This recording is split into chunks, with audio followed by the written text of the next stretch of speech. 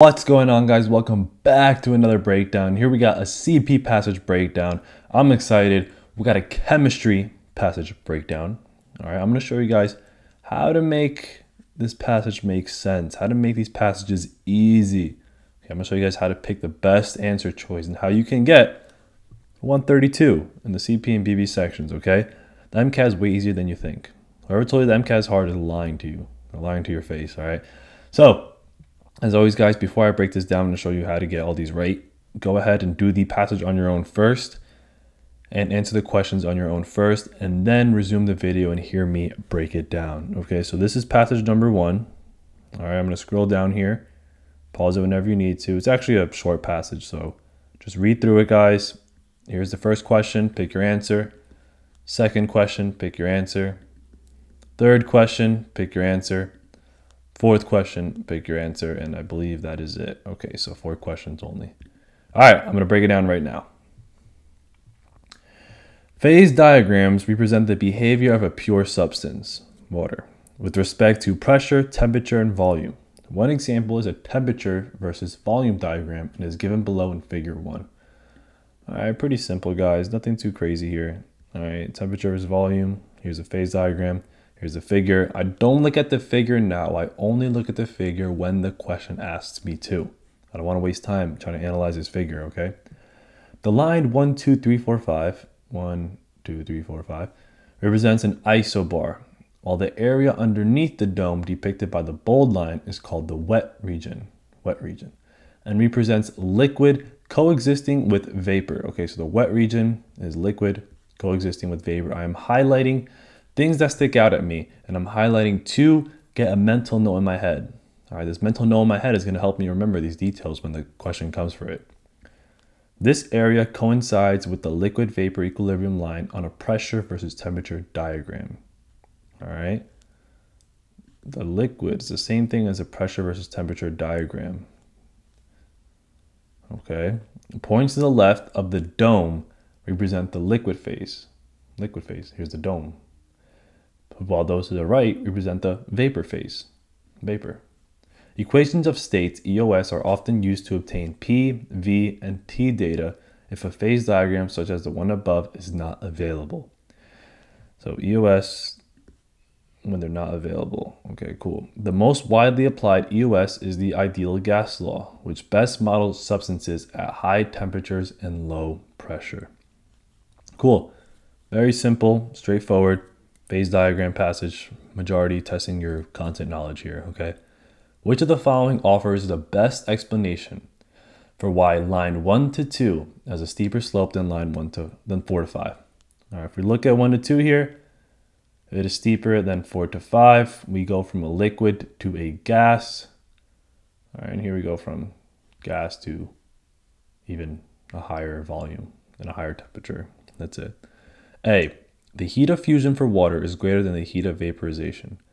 All right, this is wrong. Going from a liquid to a gas, that energy required to go from that phase change is the heat of vaporization. Okay, we don't need anything about the heat of fusion for water. Okay, that's nothing to do with this. The entropy for liquid water is greater than the entropy for water vapor. This is wrong. The entropy for water vapor is greater than the entropy for liquid. All right, there's more disorder in gas molecules than liquid. Liquid phases are less compressible than gas phases. This is true. I don't know if this necessarily explains, yeah, I guess it does. It does explain it, because if you are increasing or decreasing the volume, that has something to do with the compressibility of a liquid and a gas. Okay, and this is also true. Okay, solids are the hardest to compress. Liquids are easier to compress than solids, and gases are the most able to compress. Okay, that makes sense. So liquid phases are less compressible than gas phases. D, the universal constant R is smaller for liquids, thus resulting in a higher value. No, R is a constant. It's the same thing for everything. Okay, you have only 2 different types of R. You have the 8.1314 and you have the 0.008. Okay, those are the 2 R constants you have to memorize for the MCAT. And you should know when to use each when given different variables.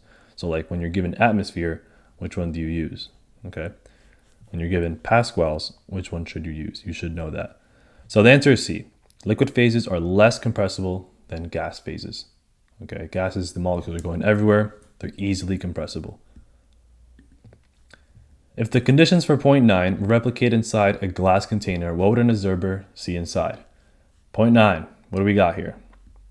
All right, well, we got, here's liquid, and then it goes, we're increasing the temperature, increasing the volume. All right, we're at the boundary here, so we're becoming a vapor now.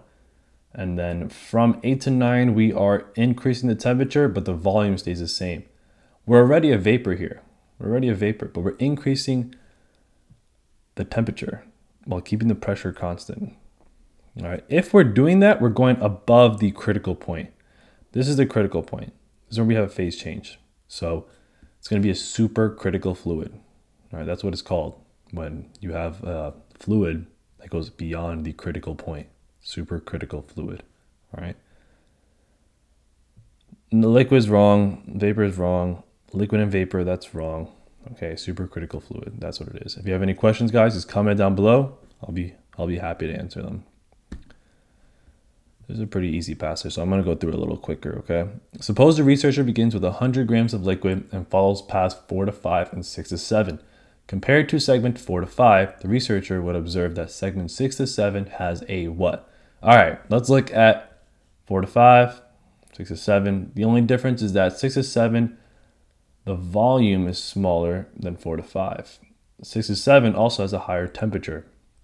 So what are you going to have here? Okay, compared to segment 4 to 5, the researcher will observe that segment 6 to 7 has a higher pressure. Yes, okay, because we're at a higher temperature and a lower volume. Okay, remember, a lower volume means higher pressure. That's going to equal a higher pressure. Okay, all those vapor molecules, since it's at a higher temperature, we're going to have more molecules in the vapor. They're going to be bouncing around more. The kinetic energy is going to increase of those gas molecules. And if the kinetic energy increases of those gas molecules, you're going to have more likelihood of collisions on a specific area. And those collisions on that area is going to be higher pressure. That's what's going to happen. All right. Lower pressure, no. Higher vapor mass, no. Lower vapor mass, no. The vapor mass doesn't change because we only have 100 grams of liquid. We're starting with 100 grams of liquid. Okay, we don't add grams of liquid. We don't take away grams of liquid here. Okay, the answer for this one is 3 is A. Which of the following is the correct relationship for the heat required when going from point 1 to point 3? Okay. You use the Q equals Mcat equation when you are going from X amount of degrees to X amount of degrees in the same phase, okay? Meaning you only use Q equals Mcat if you're going from, let's say, 5 degrees Celsius of water to 10 degrees Celsius of water. The Q equals Mcat tells you the energy required to go from 5 degrees Celsius of water to 10 degrees Celsius of water. You use the M times L, okay? L stands for delta H vaporization, delta H fusion, okay? Those different ones, that's what L stands for. So depending on what phase change you're going through, you're going to use a different delta H. So we're going from a liquid to a gas, so we're going to use delta H vaporization, okay, as our L. When you are going from a phase change, from a liquid to a gas, okay, this phase change occurs at a constant temperature. All right, so Q equals M delta H vape. I'm gonna write it out here so it's a little easier, okay? Q equals ML. All right, L could be delta H vape, delta H fusion. In this case, the L is going to be delta H vape. All right, because we're going from a liquid to a gas, it's vaporization, all right? This occurs at a constant temperature when you're going from a liquid to, let's say, a gas. All right, so we don't need a delta T here. It occurs at a constant temperature. Q is just the energy required to go from a liquid to a gas. All right, so we're gonna need this. We're gonna need Q equals Mcat as well. All right, what else? We also need another Q equals Mcat because we're going from a temperature of here to a temperature of here. Actually, it's pretty interesting here. Pretty interesting here. All right, let's see. Q equals MCAT? No, we don't have this by itself.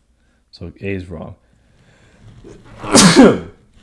Bless you, Eric. Thank you, Eric. Okay, B. Q equals MCAT plus M delta H vape. I like this answer, but this only tells me that Q equals MCAT to go from here to here. The phase change, M delta H. And then we are traveling. We're going to the right. We're increasing the volume. Okay, we're increasing the volume, but the temperature remains the same. I